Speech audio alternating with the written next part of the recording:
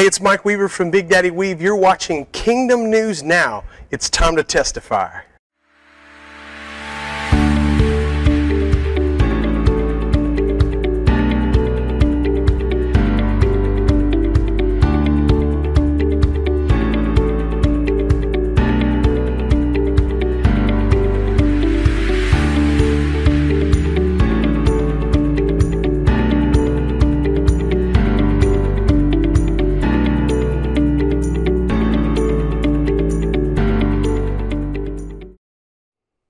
Welcome to Kingdom News Now this morning. It's so good to have you joining us again today for this program.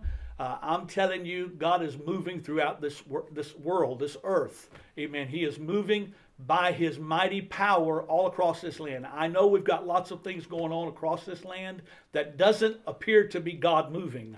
Lots of concern, lots of fear, lots of things going on. Amen. But one thing that we know, everything that we're facing today may change tomorrow. But one thing that we can stand on is the Word of God, because Jesus said, I'll never change. And I'm the same yesterday, today, and forever. And we welcome you to Kingdom News Now. I'm Jack Dilday here in the studio in Poplar Bluff, Missouri. So glad to have you a part of this program today. I want to begin this program today with just a scripture coming from Psalms chapter 27, verse 13. It says, I would have lost heart unless I had believed that I would see the goodness of the Lord in the land of the living. Wait on the Lord, be of good courage, and He shall strengthen your heart. Wait, I say, on the Lord. Can I tell you that I don't know of a stronger, greater, better scripture that we need to hear and take heart on today than this scripture. That I would have lost heart unless I had believed, or except I believed upon the Lord, that I would see the goodness of the Lord. So there's lots of good things happening in the earth today.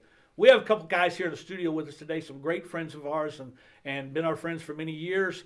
And we're going to share some things today. We're going to talk about some things that is affecting you, wherever you may be watching this program from. It's affecting you right now. It's affecting your home, your community, your church, everything about you. It is affecting this whole nation. Amen. And that, number one, is the fear that's gripped this nation over the coronavirus. With us in the studio today, we've got Pastor Val Treece here in the middle here, and then Pastor Zack Strong, pastor of Christ Church of the Heartland in Cape Girardeau, Missouri. So good to have you guys on the program with us today. Good to be with you. Yeah, it's great being here today, Amen. Pastor Jack. It's been a while, I know, since you've been here with us on the program. Mm-hmm. It's good to have you back today with us.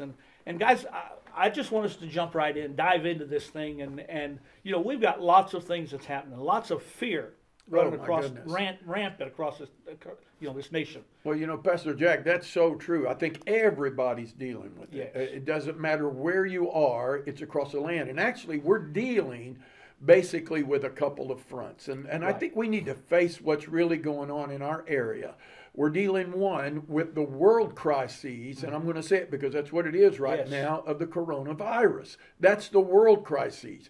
But we are also dealing regionally, and in our areas, most of our areas, we're not dealing Right. so much with the virus as we're dealing with the panic because of that's the right. virus that Yeah. is behind it. Yes. And we see that when we run to the grocery stores and shelves are empty. That is unusual in our area and even in our nation. Yes. But when you go and you're watching people just go beyond measures, to get prepared for what they think that is possibly coming. Amen. So we're dealing with those two fronts, and they're real. We Amen. can't deny them. We Amen. can't deny the virus. We're not trying to. Right. But it's created a lot of fear within the people of God. Amen. Well, one of the great things we're looking at is a spirit of fear. Yes. And God has not given us a spirit of fear, That's but right. He has given us power, love, and a sound mind. And yet, that spirit of fear is rampant. Yeah. And the church has to have the answer. Amen. In fact, we have the answer. Amen. And that's something we want to look at today is we want to come up with and relate to what is the answer for, first of all, what's the answer for the church? What's the answer for the children of God? Right. But we're also going to give some answers, hopefully, by the power of the Holy Spirit, Right. what the world needs to do. Amen. God said He would take the church and by it manifest His yes. manifold wisdom in the midst of everything, and He'll take the wisdom of this world and He'll confound it. Amen. and bring out the wisdom he has Yes. within the church to establish things that are right. And so hopefully we can have that discussion and see some great things happen. Amen.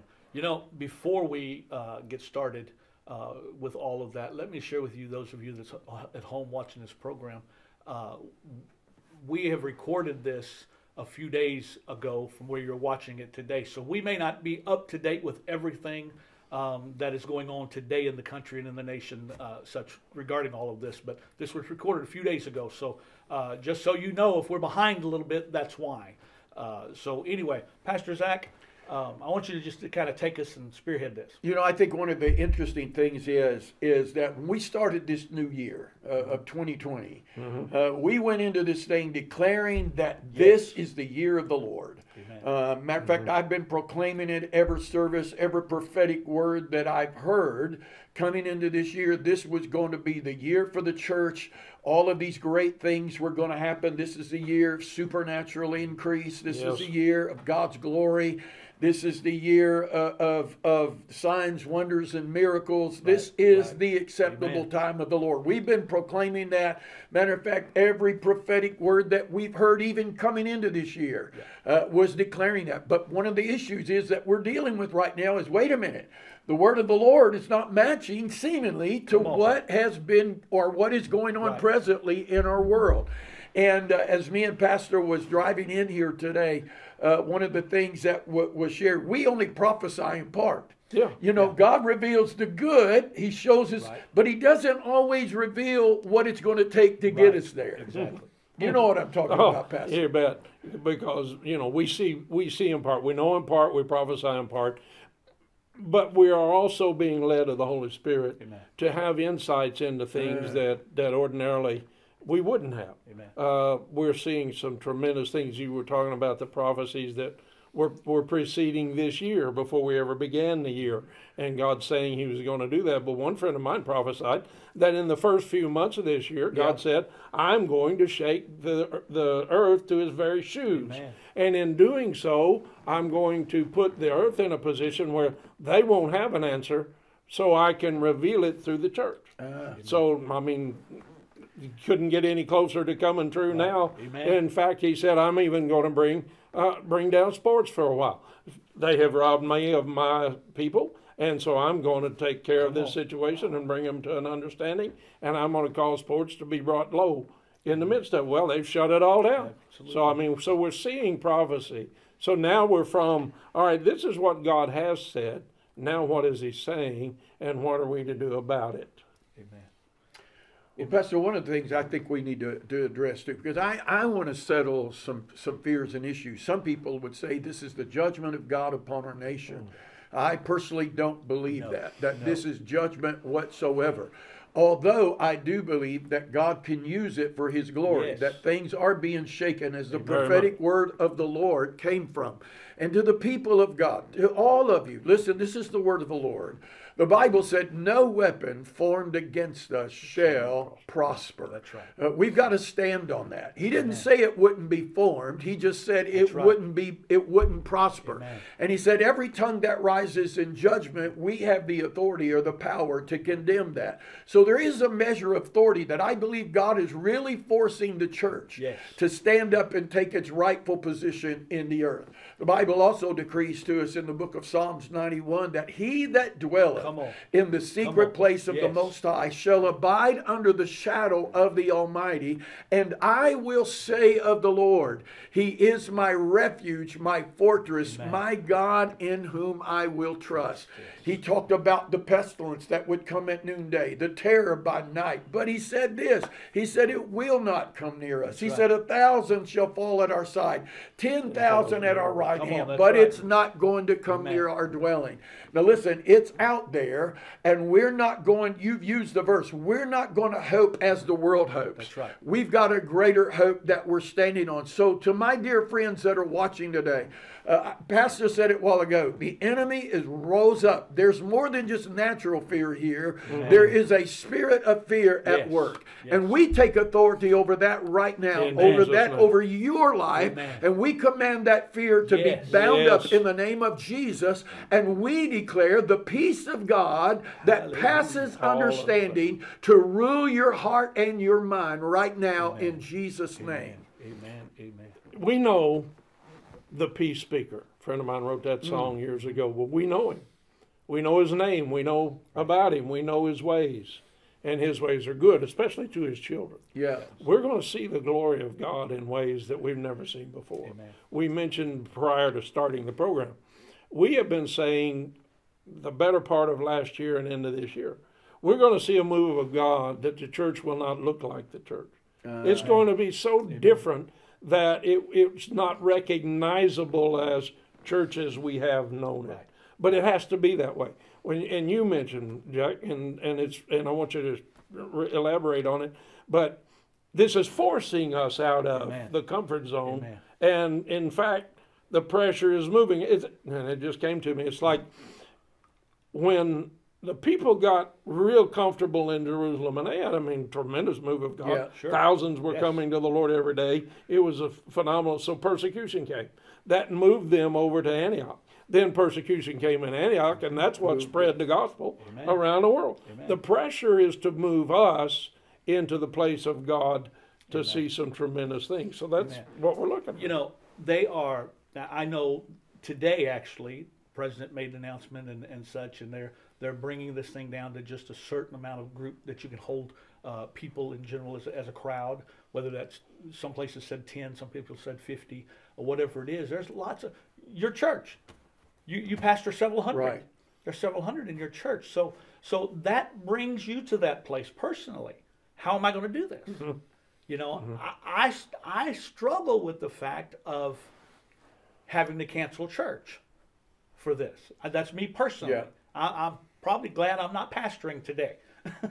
Well, You know? let's make this really clear. I didn't even think about this to a meeting with some of our leaders that brought it clear. They're not asking us to stop our worship. No. What they do know about this, in the midst of all the unknowns, it is communically spread. Right. And that's what they're seeing. So they're trying to stop the groupings of people so that they can contain it or at least slow it down, okay, to get it stopped. And so churches are the places where people gather, whether it's a small group or whether it's large. So they're not asking us in this sense, and I want everybody to understand that. They're not asking us to stop worship, but they are asking us to create a different environment of how we minister and do our worship. And we as a church, it is a rough, hard thing, because we've got pastors watching us. What do we do? Because we could rise up according to the book of Acts, you know, and they said, well, we'd rather obey God than obey the law of the land. But again, keep in mind, in that day, they were commanding them not to teach and preach in the name of Jesus. That's not what they're doing here. No. So now we could be rebellious and say, you know what, I'm going to go on and do this anyway. But I may be putting a lot of people at risk if I'm not careful. So I've got to honor God, honor His word by honoring, you know, our government at the moment, but at the same time being able to be the church and continue to minister to people. You know, which brings us right back to the point Pastor Val was just making, you know, that we was talking about earlier, and that is that we have to figure out how to restructure. Restructure our church.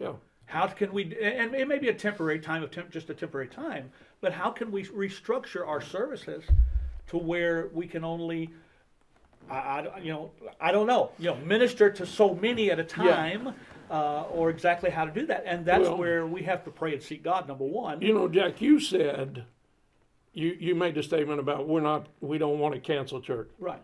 Well, see, nobody's talking about canceling church. Nope. We're not talking to you about canceling church. All. No. In fact, if anything, we're going to start talking to you about increasing church. Only with less quantity of people in a compacted area where you are increasing your amount of services. Pastor mentioned, well, maybe we could even start having, through the week. We most of our seniors are free through the week. Let's have daytime services. and let's bring in, 10, 15, whatever the case might be, and let's minister and minister in a greater way. I saw a Facebook post where a guy visited his dad at assisted living. He was locked out. He couldn't go in.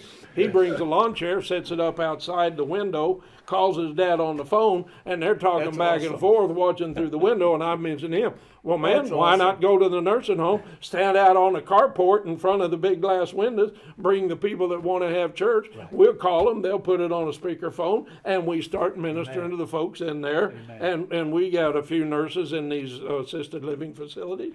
Get them to lay hands on them and pray for them. And let's adjust. Let's get the knowledge of witty invention from the Holy Spirit, and let's start implementing it in a greater measure. So we're not canceling, we're increasing. That's right. In fact, that's what God said. God said in this day the church will increase, and I believe we're going to increase exponentially. We're going to come up with some ideas that are absolutely phenomenal. Set up teams and have the teams go into the community. Come on, man. Put 2 by 2. Jesus sent them out 2 by 2, and they come back rejoicing. I was in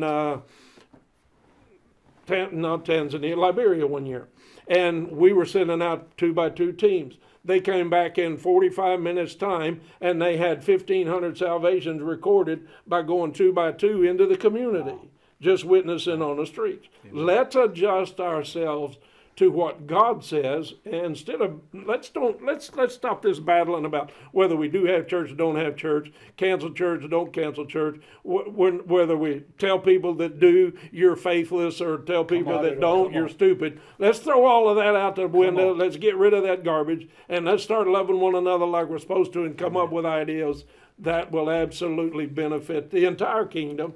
And hopefully we can suggest some things here today. We may actually have to go back to the way they used to do it in Scripture in the early church. Yeah, I think. We went from house to house. We just going went from house to house. And just like what you're saying, 2 by 2. Yeah. Pastor Jack, in the book of Acts, that incredible move of the Holy Ghost, that outpouring that came in Acts chapter 2. Pastor already said 3,000 are born again. You've got all these people that have come to the city. They begin to take care of one another, begin to minister to one another. But then as you read on even further, there began to be a need. Some of the widows that were there were being neglected a little bit, and the apostles were doing everything they could to minister to everybody. Amen. So they got this idea, why don't we raise up some leaders that can go help take care of these widows? Now, all they were sent to do was to see that they had food. If I remember right, that was their assignment. That was it. And Philip being one of those. He was a man full of faith, full of the Holy Ghost, full of wisdom. And the Bible said that he was going out taking care of the widows, but turned Samaria upside down because of what God was doing through him. Yeah. I believe, could we not be in such a move? Again, we're going to reflect what we have heard over the past year. We've even sang the song that said, it may not look like it, it may not feel like it, but we've been given, and you're talking to me here because I've been one of God. What are we doing? Where are you at? But I believe God is revealing himself in the midst of what is chaos to us. God said, I'm still in control, and I'm still on the throne, and I'm thrusting my church into a new place. Amen. Wow. Amen. There's so much positive to this that everybody that's in panic mode is only seeing the negative side of this. Well, that's the Scripture. The Scripture says, what Satan meant for evil, God will turn it for good. Well, we know that this virus is evil. Sure. We know that the panic is evil, that the spirit of fear is evil. But that's not where we're to be. Right. In the midst of all of that garbage, we're to look at a flourishing church, a church that becomes more vocal, more outspoken, more prevalent, and more prominent than we've ever been, at least in our generations. And that's where we're at. That's what we're going to start seeing. I believe we're going to come up, not just here in this program, but over the days ahead. I think we're going to hear more and more ways that the church can activate in our communities that are transformative, that we will begin to transform the very communities we live in by the love of God, because it's the goodness of God that brings man to repentance. Amen. So why doesn't the church, let's just start rising up in the goodness of God and come up with ideas that will reach not only the church world, but the lost in a greater measure than ever before.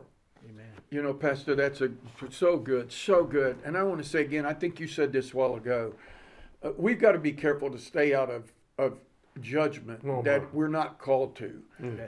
Because I'm not responsible for everybody's church. I'm responsible for Christ's church in the area that God gave me. Right. Now, he may lead the pastor in the same town with me to totally shut it down. If that's what he feels, that's between him and God. Yeah.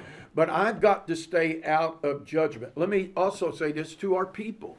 Listen, in this time, even though we know fear is rampant and we know a spirit of fear is behind it, we also want to be wise.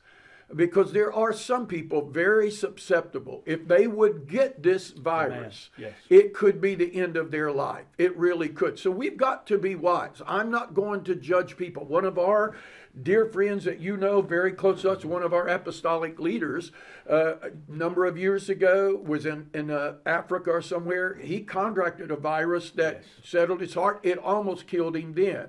Since that time, it's been a touch and go up and down thing health-wise for him. He announced to us the other day, guys, I'm not faithless, but I've got to protect myself. Absolutely. And with the advice of his pastor and the church leaders and his family, they advised him now totally self-quarantine, him and his wife. But that's for them, okay? Right. I'm not going to throw a stone or jump in. I get it. I'm not in that boat. My life, you know what I'm saying? But there may be some of you in that spot. We don't want to judge you. We want to encourage you. Here may be an area of ministry, just like the man went to the nursing home. We're going to come to your house. We may stand outside of your door, but we're going to encourage you somehow in the word of the Lord. So stay out of judgment of what you think everybody ought to do. Follow God. If you're a pastor, a church leader, follow God for your house. Okay? Yes. Follow God for your house. It may look totally different for every other church and every other ministry, but you find out what God's speaking to you, have peace with it, and then walk it out. Amen. You know, you mentioned on the way over, and you were talking about the Sunday, this past Sunday. Yes. And so many people who were doing things online. We have the tool today. We got You said online, Facebook blew up with the church on Sunday. Yeah. Because everywhere you look, they were online on Facebook or whatever, Twitter, anything else. You know, and utilizing, in fact, took the majority of time, at least through the Sunday morning hours, of Facebook to preach the gospel more than we had ever done before in our lives. Amen. And how much more now are we going to be able to do that? And this program that you have right now is a precursor to all of that to help people learn how to do it. Amen. You know, like you said, you know, we've seen it on Facebook. Lots of things have been posted this week that we have seen the Spirit of God poured out over the weekend, and more people online probably having church and watching church than probably ever before. You know, we have we've watched God do mighty things. Now, you know, many churches are online. You're online every week, every Sunday. Church I attend to is online every Sunday. Many churches are online, but many of them, there's been more people watching online since all of this now than whatever has been. Yes. You know, and so. And again, I believe we ought to utilize every form of whatever we have available to us to preach the gospel. Yeah, we're running out of time. So can I throw one more thing Absolutely. in? Let's make sure you understand, who are watching this program.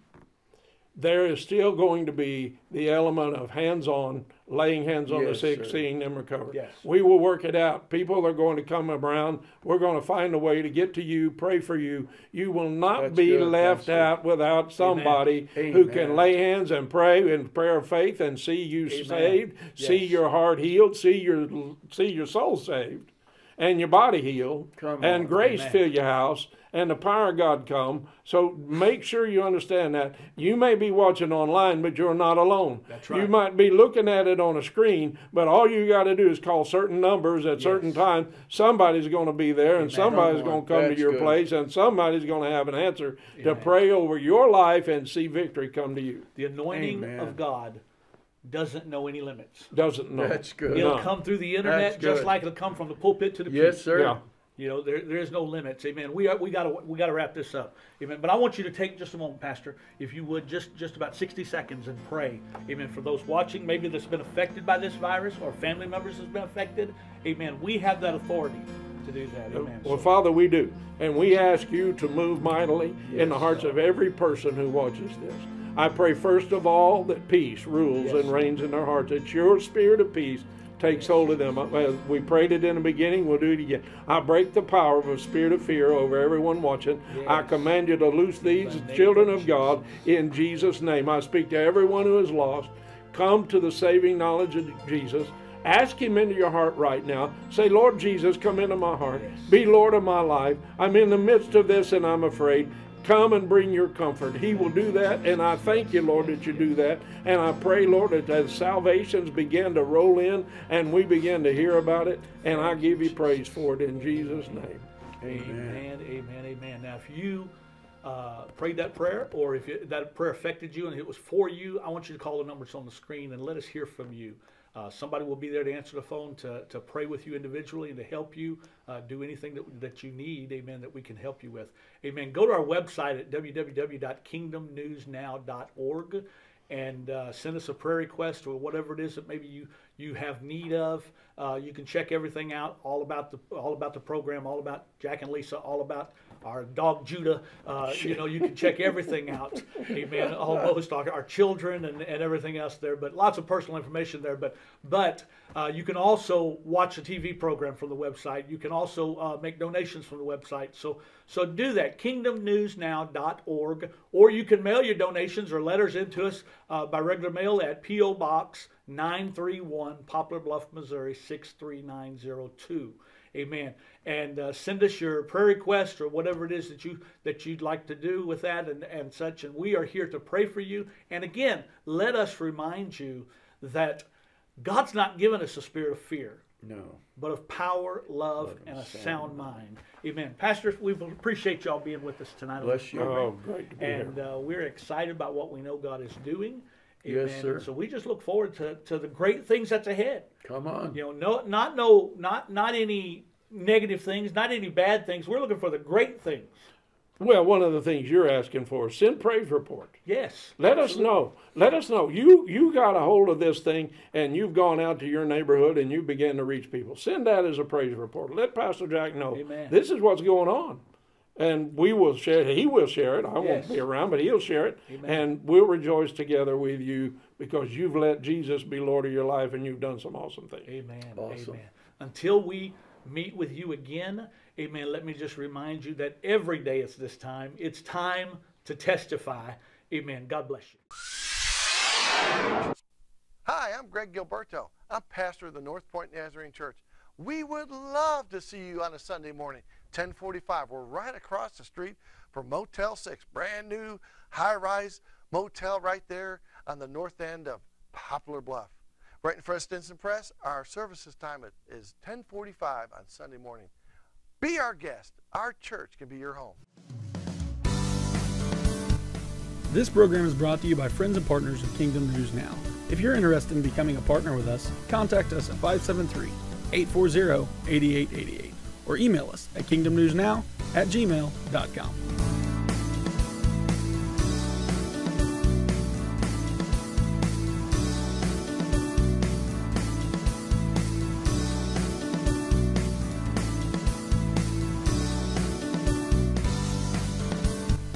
This program is brought to you by friends and partners of Kingdom News Now. If you're interested in becoming a partner with us, contact us at 573-840-8888 or email us at kingdomnewsnow@gmail.com.